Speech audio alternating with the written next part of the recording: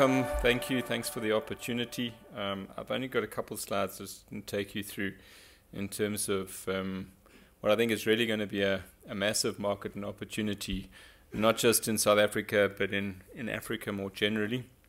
We really are on the verge of a major revolution in terms of energy. We're already seeing that. I mean, it's really well in progress. My presentation really just touched on the energy landscape, what it means for South African distributors, very briefly just in terms of the IRP, and then finishing with some recent analysis that we've been doing in terms of what is the job and localization opportunity, specifically with, for example, a scenario of a certain amount of SSEG deployment in South Africa. I think just put some numbers to some of the debate and discussion. I think this is a slide that we all now know pretty well, really just showing what's been happening globally in terms of specifically wind and PV deployment. I mean, for the last 100 years, we've deployed a lot of, for example, hydro, a run-of-river and pump storage, energy storage, and in the last 10 years, seen a dramatic increase in the amount of wind and PV, and a massive cost reduction, largely spanned through just simply the industrialization of the large-scale manufacturing of these technologies. A lot of that infrastructure is then being deployed within the developed economies. Very interesting, China being a relatively late adopter, but now massive player in terms of renewable energy. So they were very strategic in terms of using markets in the likes of Germany and the UK to be able to use that to upscale their manufacturing of wind and PV technology. Went through a huge amount of cost reduction in the process. And when those technologies then started to become very cost attractive without requiring subsidies, the Chinese, for example, now have started to deploy massive amounts of wind and PV at all levels. And that's just a global megatrend that we're seeing internationally. That's reflected, I'm sure many of you know this slide by now very well, in terms of the cost reductions that we've seen in our own renewable energy procurement program run by the DOE and implemented by the IPP office. Massive cost reductions in both wind and PV, and particularly PV, with last rounds closing in 2015 at around about 65 cents, South African cents. But that cost curve would have dropped even more or further in the last 3 to 4 years. So we would probably realistically be procuring renewable energy in South Africa, wind and PV, somewhere between 50 to maximum 60 cents a kilowatt hour. So highly cost competitive. Obviously, not the only solution, needs to be complemented by a range of other flexible and dispatchable resources, batteries, energy storage, pumped hydro, flexibilizing the Eskom coal fleet, gas, a whole range of different options. It's not just about renewables, but it's way bigger than electricity. I mean, we're now talking about sector coupling, talking about electrifying transportation, talking about taking cheap renewable electricity, turning it into hydrogen and using that hydrogen in terms of liquid fuels production, using that in fuel cells in buses and cars. A whole cross-coupling linking of the industrial heat sector with the transportation sector, with the electricity sector. And all of that is starting to become very attractive, not just from a climate change and a CO2 impact, but really based purely on cost and economics. That is what is driving a lot of this. That is what is driving most of the people sitting in the room, most of the customers that are starting to deploy these technologies. Yeah, sure, it helps in terms of the greening and the CO2 and the carbon credits and stuff, but at its root is finance and economics, and that is what is truly driving this transition. So we in South Africa have seen a large amount ramp up since 2013 with the first wind and PV coming online.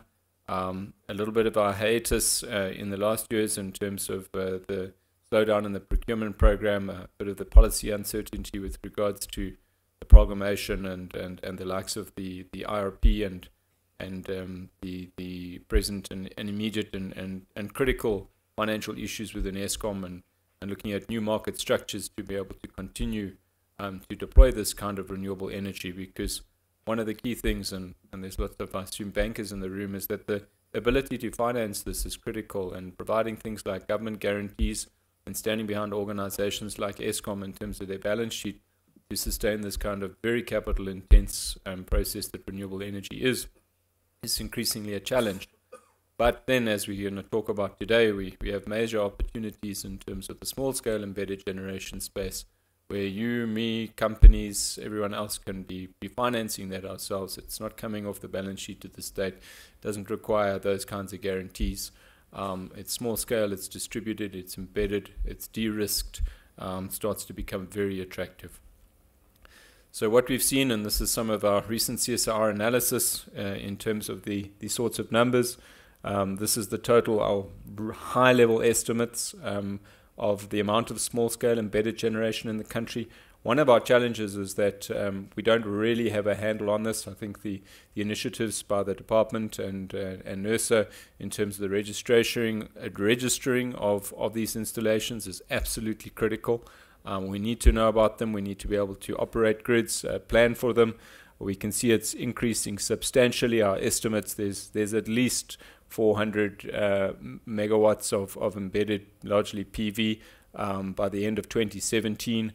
In last year alone, I mean, at least 200 megawatts was installed. Exact numbers is uncertain, but just drive around Joburg. If you have a helicopter and you fly around, I think you'll see a lot of it. The amount of shopping malls, shopping centers, commercial, anyone that is running daytime facilities that also has heating and cooling loads during daytime hours is a prime candidate in terms of installing these technologies, and we're really starting to see it take off. What does that then mean for South African distributors? Well, one of the game changers with the renewable energy is not just the cost savings, but the fact that it's distributed and it's granular in terms of you can build out with good economies of scale still down to the kilowatt level and still be able to have bankable business cases. You don't need to build it in the multi-massive 600 megawatt scale class. You don't have to be a leading EPCM globally to be able to contract it, to implement it and build it. So it can be done at different scales, but it's obviously variable. So if you're going to go completely off the grid, I wish you luck. It's going to cost you a fortune, and you're going to be sitting with a lot of headaches and ongoing maintenance in terms of things like battery replacements. We from the CSIR don't see that happening anytime soon, and we don't advocate it. But complementing small-scale embedded generation with storage, with the grid, with other flexible options certainly starts to become attractive. But it's not just SSEG. We're living in a rapidly changing world, the fourth industrial revolution. We're seeing new loads such as electric vehicles, which when coupled with SSEG start to give further business models and business cases. Energy efficiency, we're seeing it in South Africa. The first thing that people tend to do, whenever one of my mates asks me, so Clint, what should I do? Should I put PV on my roof? I say, well, the first thing that you do is simply make your loads more efficient. So we're going to see increasingly energy efficiency and customers reducing their consumption, which is not good for South African municipalities and Eskom in terms of the sales and their business models. We're seeing advanced control systems around energy efficiency and management, and of course new, more efficient appliances such as heat pumps. This is how our electricity system typically looks like today. We've got centralized fleets of large-scale thermal generation. This is predominantly the Eskom fleet, more recently paired with utility-scale IPPs, most of those connecting directly into the transmission, sub-transmission grid, with essentially unilateral power flow going down towards the Munichs and the distributors, then supplying the end customers. We're already starting to see a major shift in terms of the structure of that industry, even with our presently vertically integrated industry structure and business models. We have a number of customers that are already starting to do embedded, particularly rooftop solar PV and small-scale battery systems. And a lot of the battery systems also being driven from a load shedding resilience perspective. I just noticed in the estate that I live, within that 2 months of the load shedding starting in the early year, and the amount of PV panels that went up, and assume the batteries that went with that.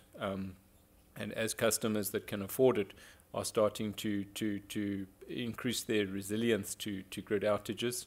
And we're going to see municipalities wanting to procure their own renewable energy-based sources from within their own municipal supply areas. And in some cases, they will want to be owners and operators of their own PV on their own buildings, on their own car parks, in their own municipal-owned land.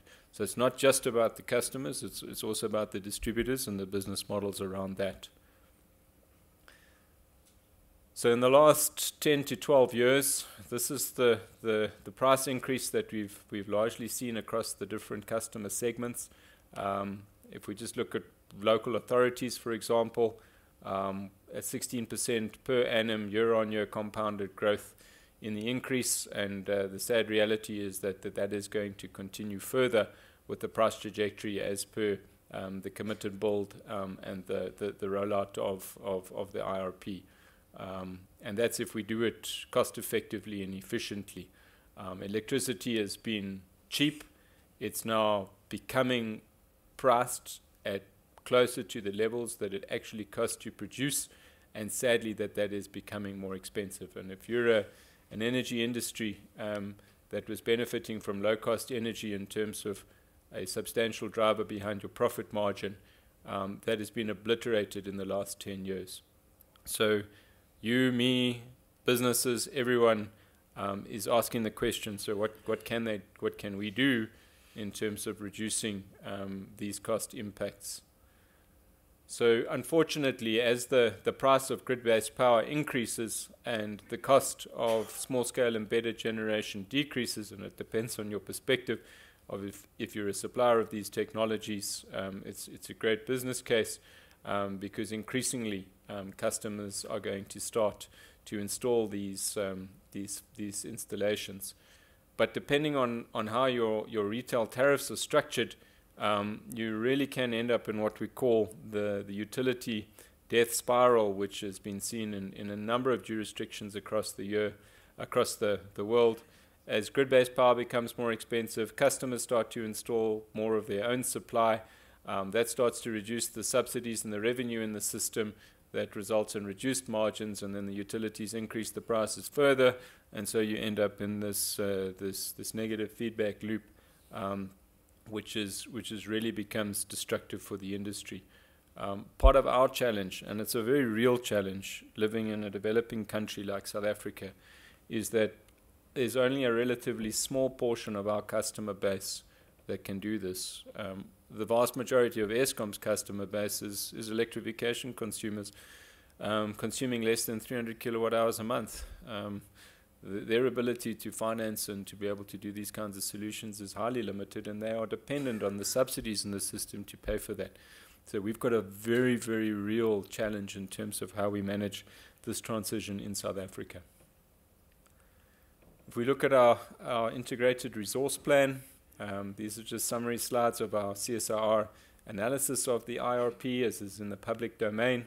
By 2030, there's still a huge amount of coal, as understandably so, and there will be for some time in the South African system across all the different scenarios. These are the different scenarios that are analyzed in the DOE's IRP. So this is the DOE's IRP. But by the end of 2030, we're starting to see in all scenarios a significant amount of wind and PV. By 2050, that coal starts to drop off, and whilst there are some fairly substantive differences between each of the scenarios, in all of them, there's still a massive amount of wind and PV.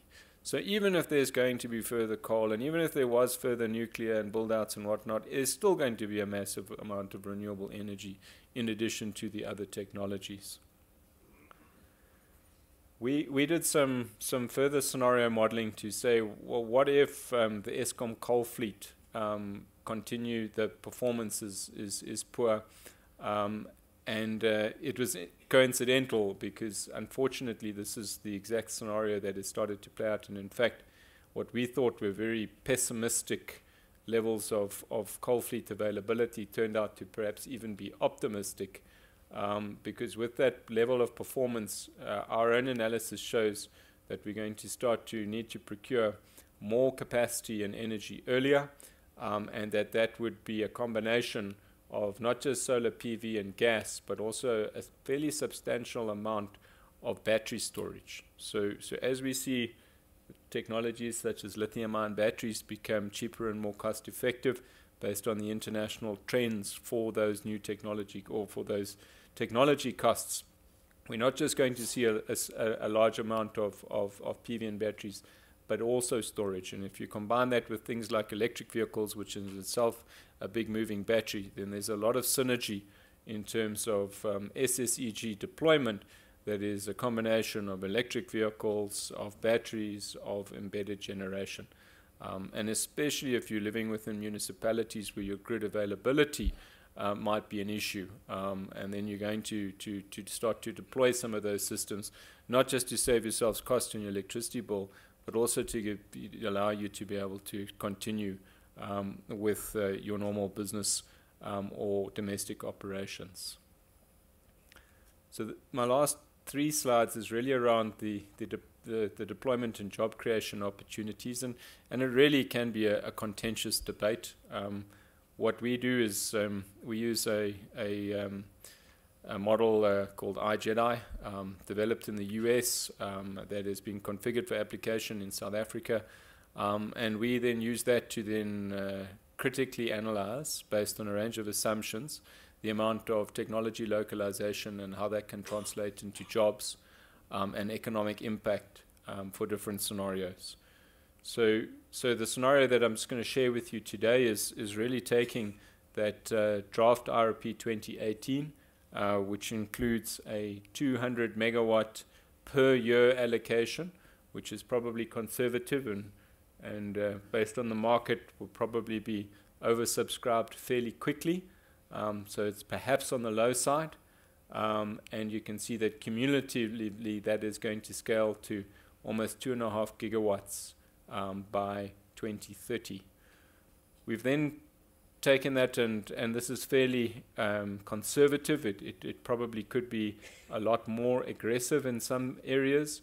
Is we've looked at the different components of the value chain of the equipment and the supply chain for small-scale embedded generation, in this case specifically rooftop PV, and we've said how much could we localize of, say, the modules, the inverters, the installations.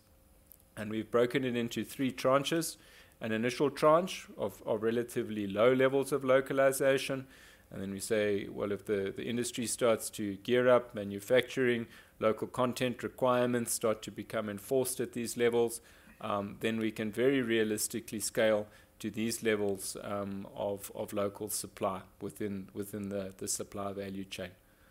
And then we've analyzed what does this then mean in terms of, for example, jobs within just this one small sector. So it's just 200, if we just build 200 megawatts per year, which would be in addition to all the utility scale that we would be doing. And this really is then I've just got these 2 graphs showing the construction jobs and the O&M jobs. So this is the construction jobs analysis. So this is showing you in each year how many jobs are created. And you can see that there's these 3 tranches, and what's changing there are those localization levels. So the more you localize, the more you locally manufacture, the more jobs you then create within that local manufacturing, for example. And we break down the analysis into direct, indirect, and induced. So the direct jobs are the guys physically climbing on the roof and doing the installations, for example, and direct manufacturing. Indirect would be, for example, indirect component supplies of components that are also used locally. And then induced is really the further jobs that get created in the economy because you have people with spending power. So this is the money that gets spent at the tuck shops, at the malls, that simply gets created through creating the employment in the core sectors. So in over 2,500 full-time jobs, and this is full-time job equivalents from inception, growing to in the region of 3,500, and that's just for a relatively small PV rooftop. What's really encouraging is that you're going to get this perpetual O&M job creation that really scales and ramps as the installations are done. once again in both direct, indirect, and induced job categories. But by the end of 2030, more than 1,600 people employed on a full-time basis equivalent in terms of doing the maintenance on these kinds of systems. So there's a lot of potential, and one can just think about the SMME market and the kinds of opportunities that this creates for small firms, black-owned firms, and the like, to be able to get into this market, a market that is otherwise, within the design of the utility scale markets, quite prohibitive in terms of the sort of financing and the other requirements that would be required. You could build a whole pipeline of projects and capability here that one can then also start to scale into the utility scale. So it's a massive opportunity, and I think a lot of this is presently being done under the radar, and that a lot of work is required now to start to really make this a reality for us. And that's really it, Chris, in terms of my timekeeping. Thank you.